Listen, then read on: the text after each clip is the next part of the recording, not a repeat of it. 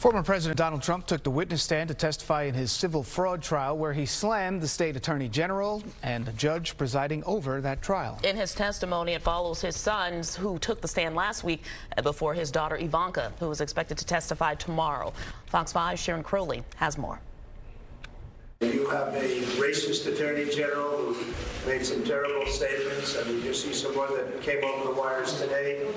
It's a very sad situation for our country. We shouldn't have this. This is for third world countries, and it's very unfair. It's very unfair. Defiant and defensive, former President Donald Trump blasting New York Attorney General Letitia James just before returning to the witness stand inside a courtroom in Lower Manhattan.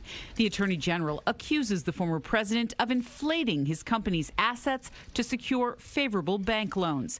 He's already been found guilty of fraud in this civil case. This is the penalty phase of the trial, decided by a judge, not a jury.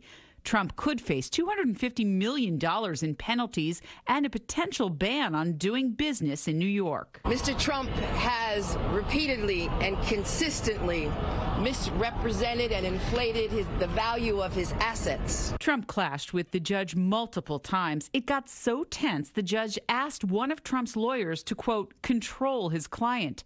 The judge also threatened to take Trump off the witness stand for giving a speech instead of just answering questions, adding the courtroom is not a political rally.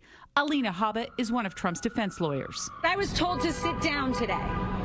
I was yelled at, and I've had a judge who is unhinged slamming a table. Carrie London is a defense lawyer in New York City. The three words you never want to hear a judge say, which he said twice in this first hour, was control your client. You never want to hear a judge say that to you, because this is a judge trial, as you said, not a jury trial, and the judge is the one making the ultimate decision. Sharon Crowley, Good Day, New York.